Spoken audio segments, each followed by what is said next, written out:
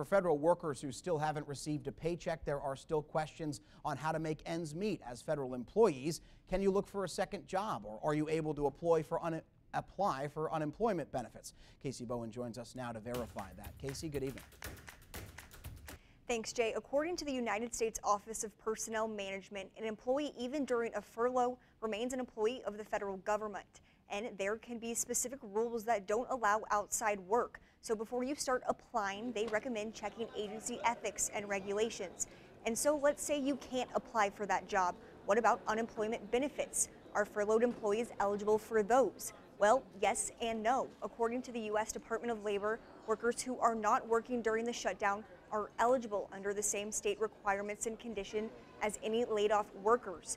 But those employees who are expected to work without pay are not. States could technically determine them as employed, making them ineligible for unemployment benefits. Jay, back to you.